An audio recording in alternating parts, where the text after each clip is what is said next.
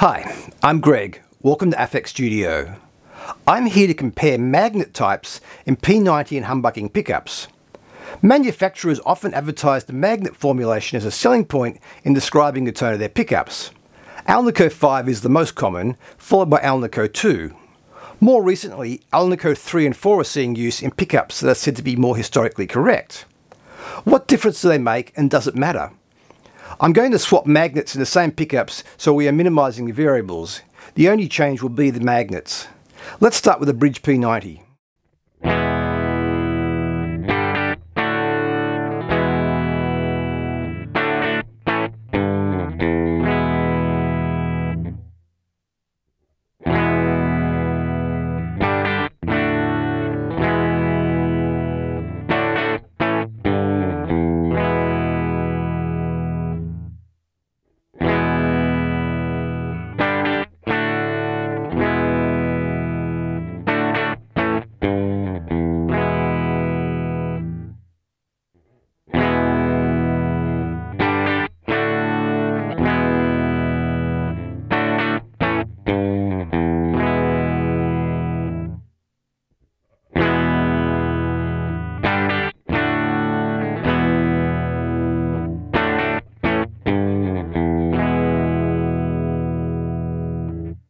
Here's the neck pickup.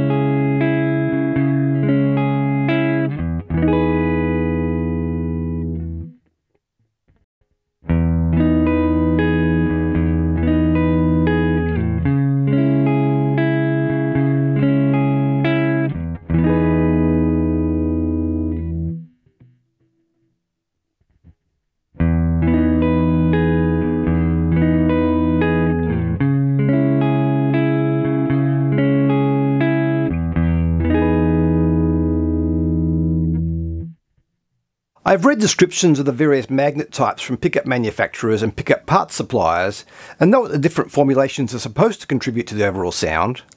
Until we hear them in the same pickup, it doesn't really tell us much though. Fortunately, it's relatively simple to swap the bar magnets in Gibson style pickups. This wouldn't be possible with vintage Fender type pickups, as the coil is wound directly onto the magnets. This has still been a huge amount of work though, way more time consuming than comparing capacitors or speakers or anything else I've done. So this is the middle position, so both pickups.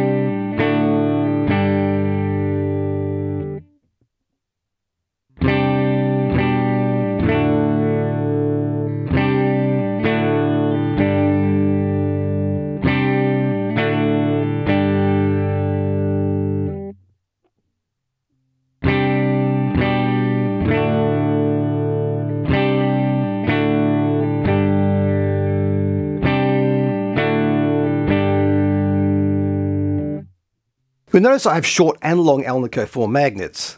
I've seen descriptions on parts suppliers' sites attributing the length of magnets with fairly significant tonal changes, so I wanted to hear if there was anything in it. I could have tried different lengths for the other magnet types, but swapping 5 types of magnet was enough already. While it would be interesting, I'm not quite that insane, and this will be enough information to take in as it is. I will add timestamps to the video so you can directly compare the clips. Let's hear them with some drive.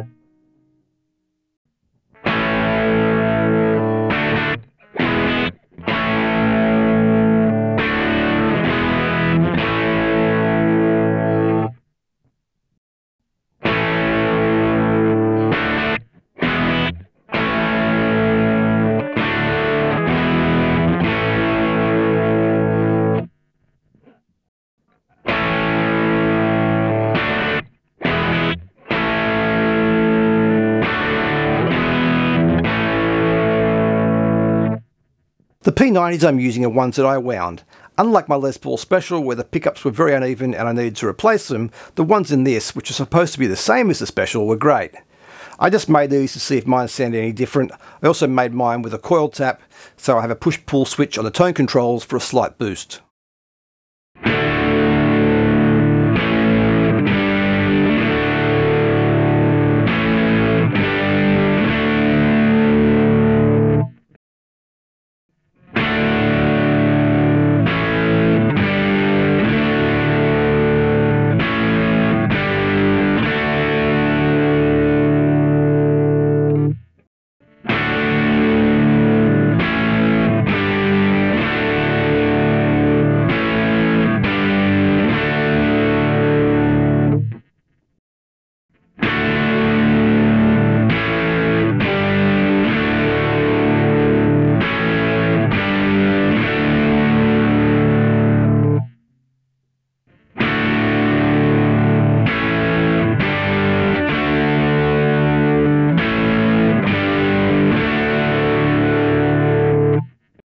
The guitars are made to measure 54 Les Paul, figured maple instead of the gold top, and a slimmer 59 style neck.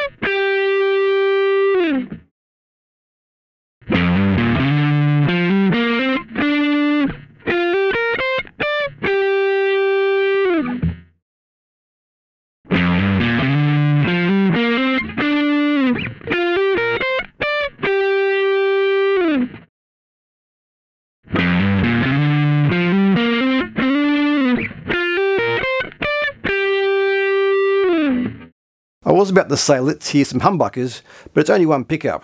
So let's hear a humbucker with multiple magnets. Here's the bridge pickup.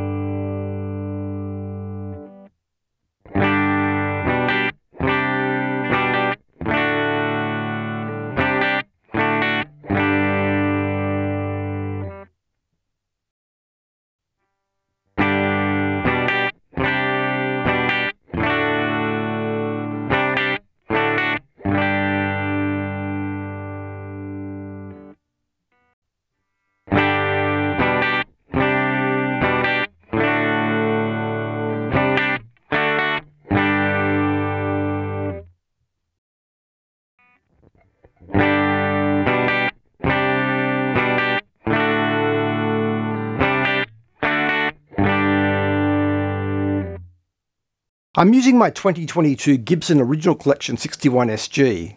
I removed the covers to make it easier to access the magnets. I know some people believe the covers change the tone. I can't comment on that other than saying that I read an interview with Seth Lover, who developed Gibson humbuckers, where he said that gold covers are the only ones that affect the tone. I did notice an increase in noise without the covers, so definitely do shield them. With all these examples, I've attempted to keep the parts I'm playing as simple as possible, and obviously tried to be as consistent with the playing as I could. As you've already heard, it definitely isn't perfect. I'd like a guitar playing robot for these occasions for maximum consistency, but wasn't able to develop one in time.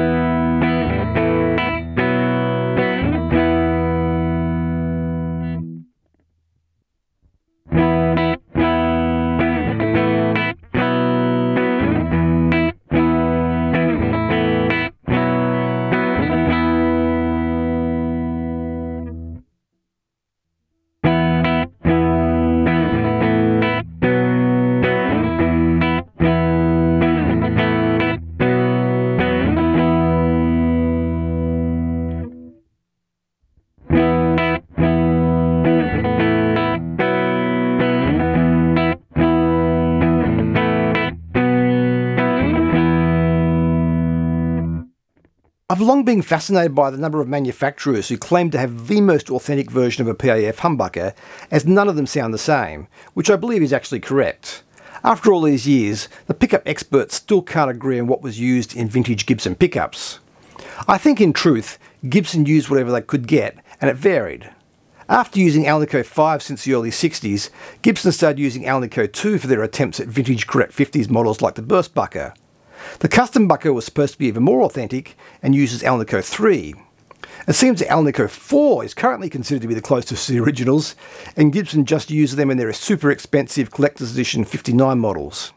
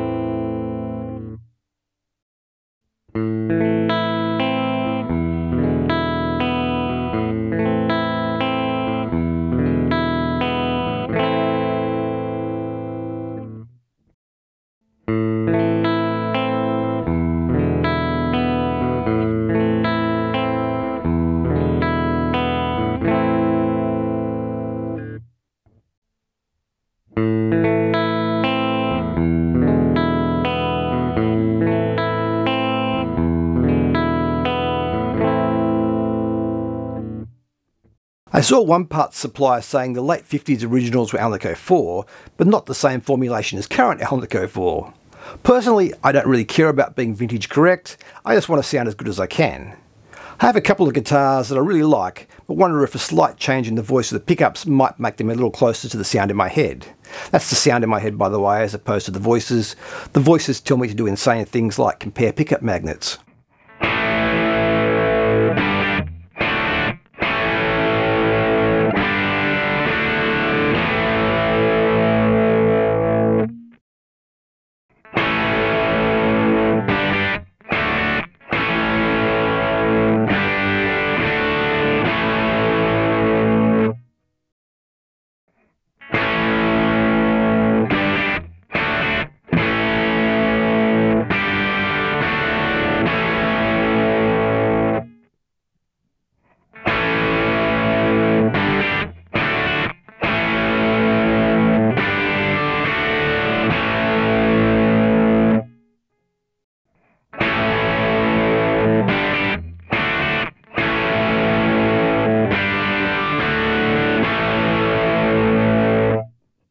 I'm using the stock Gibson 60s burst buckers in the SG. They use Alnico 5 magnets, which I believe is correct for the period.